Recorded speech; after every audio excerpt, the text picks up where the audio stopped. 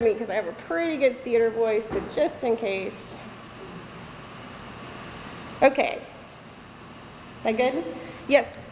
Welcome and thank you for being here today. I'm very sorry for a little gap in our activities this evening, but really glad that our guest presenter here, Jaysha, is okay and things worked out and she could still be with us today.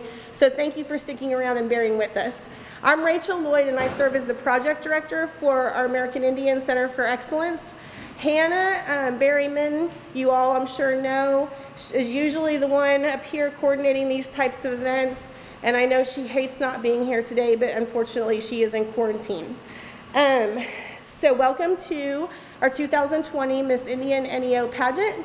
I think we're in for a treat here. We have these 4 lovely candidates, and really without any further, I wanted to mention that today, of course, is the first year anniversary, our second annual Indigenous Peoples Day celebration, as NEO proclaimed a year ago, October 14th of last year, that NEO would be honoring our history and our rich, diverse Native cultures on campus and the many partnerships that we have in place that we are so grateful for. Now I would like to go ahead and introduce our MC for the evening. This is Jaysha Lyons Echohawk. She is a lifelong justice seeker, community builder, and part-time marathoner. She is a proud tribal citizen of the Seminole Nation, as well as a member of the Pawnee, Iowa, Omaha, and Creek Nations. Jaysha organizes in rural Oklahoma for access, equity, and opportunity in areas of healthcare, breast and chest feeding, advocacy and birth justice, food sovereignty, and civil engagement, as well as working towards strategies and solutions in areas of the criminal justice system and violence against women. Jaysha has helped to found Native Breastfeeding Week and is an inaugural Indian Collective Changemaker Fellow. Currently, she practices as a Two-Spirit birth doula while training as a student midwife and pursuing her Master of Legal Studies in Indigenous Peoples Law at the University of Oklahoma. She is the Oklahoma co-coordinator for the Natives Vote 2020 campaign. Jaysha maintains an active lifestyle with her husband, Bunky, and their 4 children. Please welcome Jaysha.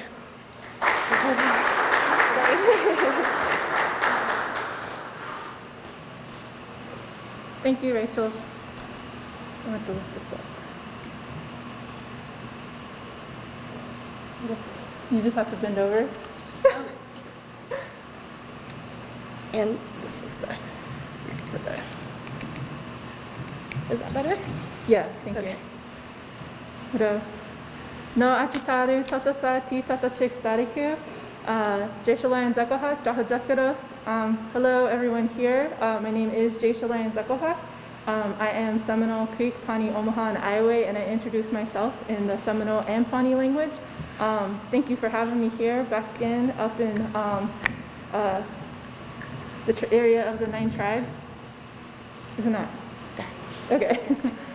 And I'm super honored to be here to participate in this event. So I want to introduce Miss Indian NEO 2019, Madison Gardner, Cherokee Nation. She's going to open up this event with a prayer.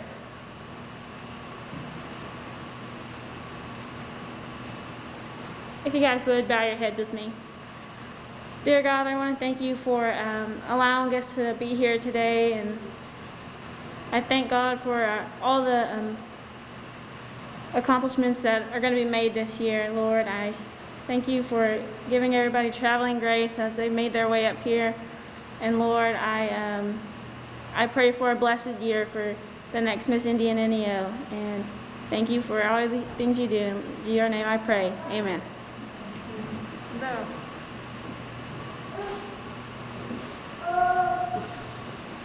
Okay, cool. So I'm going to invite the candidates one-on-one so you can answer your first questions. Do you want me to go ahead and read the candidates before? Yeah, just name the candidate and she'll come around to that mic. Okay, so Madison is our first candidate. You can go ahead and step to the mic. Madison Gardner is Cherokee, and she is representing the Cherokee Nation. Maddie, please tell us about yourself and describe what you hope to accomplish for Native students and or your tribal community this year as Miss Indian Inyo. Okay, Sio Nagad, Galona Stalado. Hello everyone, my name is Madison Gardner, and I'm representing the Cherokee Nation. And for my platform, I'm really trying to advocate for cultural language and protecting the culture and making sure we as the younger generation know what to do in like the culture and for the culture. And that's what I'm doing for the Cherokee Nation. Thank you.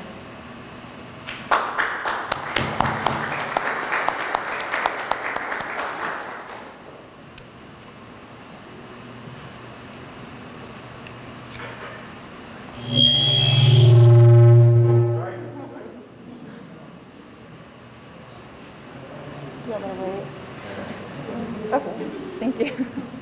Madame Madison, thank you. I'm going to invite Samantha Goodeagle to the stand.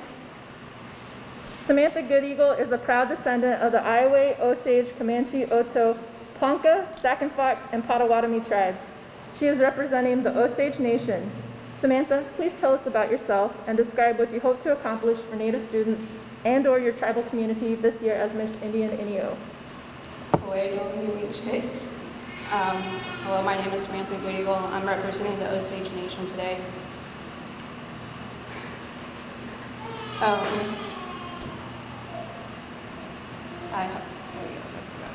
Can you repeat the question? Yeah, for sure. So please tell us about yourself and describe what you hope to accomplish for Native students and or your tribal community this year as Miss Indian Inyo.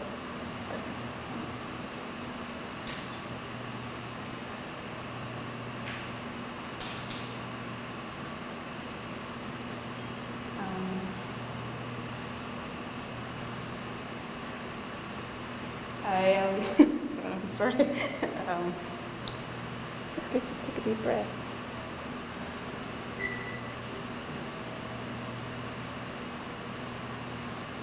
I want to help out and teach the younger children more about our heritage and where they come from, and hopefully soon have the students and community more involved with our culture.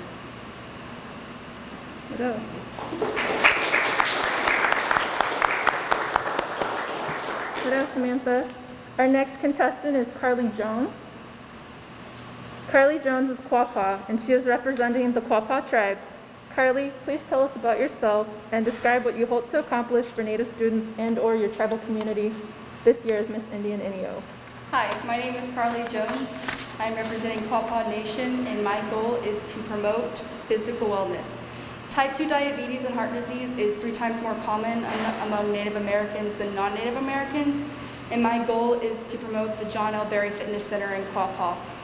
They do a lot, and they have a lot of programs and equipment that can help out with promoting the physical wellness. And for students, I would like to make maybe some small exercise videos and maybe start a group that we could all go and work out and go together with people who feel more motivated to be in groups. Thank you. Hello, Carly. Our next contestant is Mika Matthews. Go ahead and stand, please. Thank you. Mika traces her lineage to the Peoria tribe of Indians of Oklahoma, Quapaw tribe, and the Shawnee tribe. She is representing the Peoria tribe of Indians of Oklahoma. Mika, please tell us about yourself and describe what you hope to accomplish for the Native students and or your tribal community this year as Miss Indian Inyo. Hello, my name is Mika Matthews. I'll be representing the Peoria tribe, and I would just like to thank you guys so much for letting me participate in the pageant today. I will be promoting the mental health illnesses that we have around the nation right now currently for our COVID situation. I would just like to promote that we can always stay positive in what we are going to do every single day, and that there's not too many advocates to make sure that everyone stays happy and healthy at all times. Personally, My first year of college, it wasn't as great as I thought it was going to be, and I went through a lot of rough things, and I was out of state, and I was about 2 hours away from home, and I didn't have anyone to talk to. Recently, I discovered that that's really hard for students that are currently coming out of high school and that are just jumping into college because they don't really know how college is, and they didn't have time to prepare. So I just want to be an outreach to any students that are just struggling with school or with their mental health, because we should always be able to make sure that we are here for each other, and that any services that we can help with, even non-Native students or just Native students in general, everyone should be able to have an outreach to just be happy and make everything better. Thank you.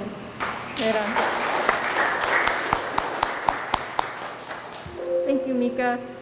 So we're going to go ahead and bring the candidates up again, one at a time, to answer a question that they have not prepared for. It'll be at random.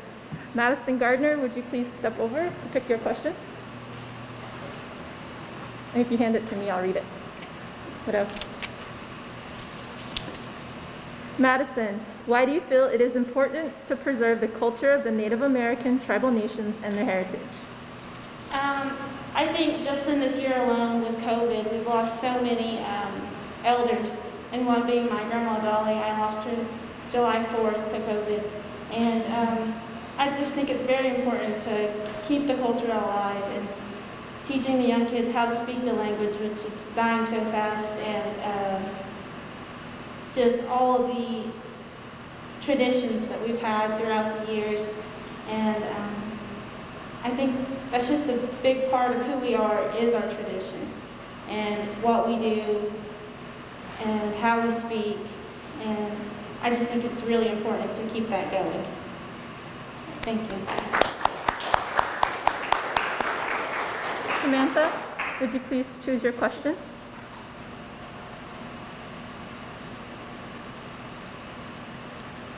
Thank you.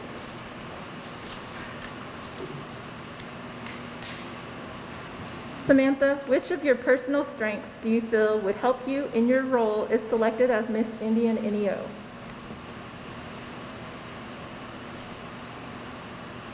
Wait, can you repeat it again? Yes. Which of your personal strengths do you feel would help you in your role if selected as Miss Indian NEO?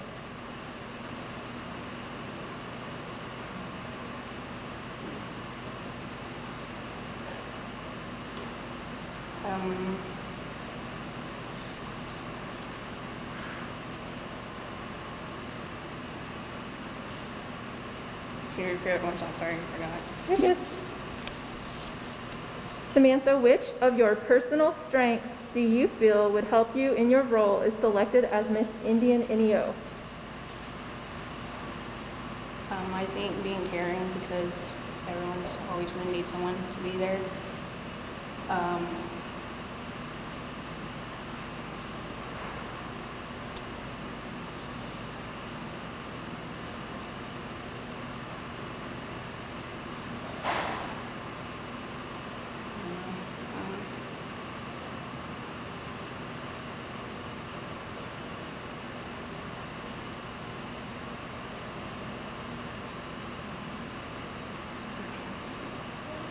Yeah, you're good. Thank you. Carly, would you please step to the mic?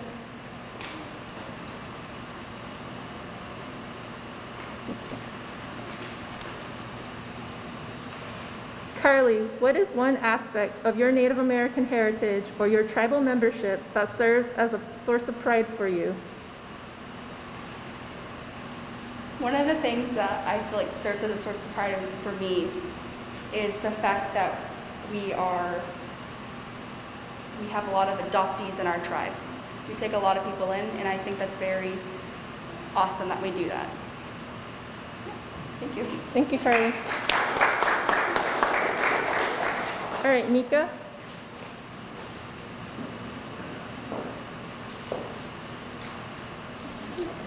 Thank you. No worries. Mika, elders are held in high regard in the Native American culture. How have you been able to interact with or learn from your tribal elders? Most of my tribal elders actually help with the powwows that we regulate throughout the summer. So when we are doing summer activities such as the concession stand or any of the competitions that we have for our tribe, I usually try to help either educate everyone to how the powwows run and how the elders are respected at every aspect that we have in our tribe. And that I just make sure I support and do anything that they ask me to that helps them either have a better day or a better experience with the activity that we are participating in. Sorry. Thank you. Good. Yeah. Widow Mika. All right, so the judges are going to tally the candidate points now, and I'm going to introduce who these judges are with us. Jamie McNeely, Corey Payton, and Natalie Waddell? Wadley, my bad. Jamie McNeely lives in Quapaw and has 3 children ages 24, 23, and 21. She is a member of the Quapaw Nation and has worked for the nation since 2012 in the Human Resources Department. Jamie graduated from Oklahoma Wesleyan University with a Bachelor of Science degree in Organizational Management. Thank you, Jamie. Corey Payton. Corey Payton is an NEO alum and a member of the Peoria Tribe of Indians of Oklahoma. Through a partnership between the NEO, the Peoria Tribe, and the University of Illinois at Urbana-Champaign, Corey earned her bachelor's degree in advertising in 2019 from the university. She enjoys working for her tribe and raising her daughter. Their favorite activities are bike rides and reading. Thank you, Corey. Natalie Wadley grew up amongst the stormy cliffs, black sand beaches, and lush, moss-covered spruce trees of Kodiak Island. She earned an undergraduate degree in art history from Iowa State University and later attended the University of Colorado in pursuit of her master's degree in museum studies. She has exhibit collections and program experience at the Alutiiq Museum and Archaeological Repository, the Denver Art Museum in Colorado, and the University Museums in Iowa and Colorado, as well as currently occupying the position of Exhibits and Programs Manager at the Shawnee Tribe Cultural Center. Throughout these varied experiences, she has traveled across the U.S. in her trusty 2005 Jeep Wrangler, visiting national parks, a wide variety of museums, cultural attractions, and friends. Her family still lives in Alaska, which brings Natalie back every few years to reconnect with her heritage. Thank you, Natalie.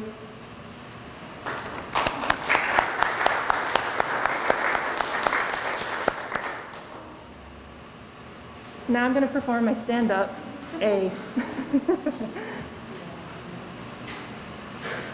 We'll give our judges a few more minutes to tally up the scores. If anyone has any questions for Jasha, I'm sure she'd be willing to take questions. She's involved in an awful lot. Yes? How do you juggle life as a mom and activist and everything that's business without being a super mom or not seeing yourself as a super mom, but you feel a lot and I guess we're trying to just manage all that. Oh, for sure. Thanks for asking the question. So I don't see myself like different from just doing what we do. Like, I feel like as each individual, we have a gift that has been bestowed upon us from our creators, you know, whatever respective tribal community you come from. And hopefully that's like cultivated and sown into you, so as you grow and move in life, you're able to kind of just keep in the path. As a parent, I actually was more motivated to not just practice in my culture, but to strongly like instill that in my kids and the generations going forward. I think it's very important to know who you are, where you come from, in order to be able to find your purpose. So I'm very much driven by them. So again, I don't necessarily see that separate from all the things that I do. It's always just an extension of just being a parent or a caregiver. But yeah, it can be a lot. I've learned to say no. It's good to have boundaries. And again, like once you like narrow down on your purpose, what your skills and strengths, you know, where you can do the most work, I think is what's really helpful in helping to navigate all the things. Because for me, a lot of the things that I do are very interconnected. So thank you.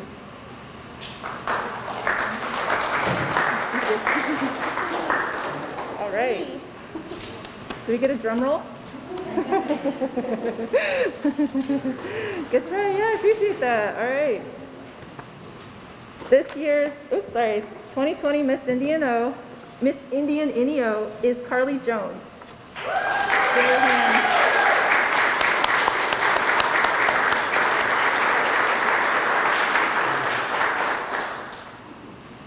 Congratulations to our new 2020 Miss Indian Indio.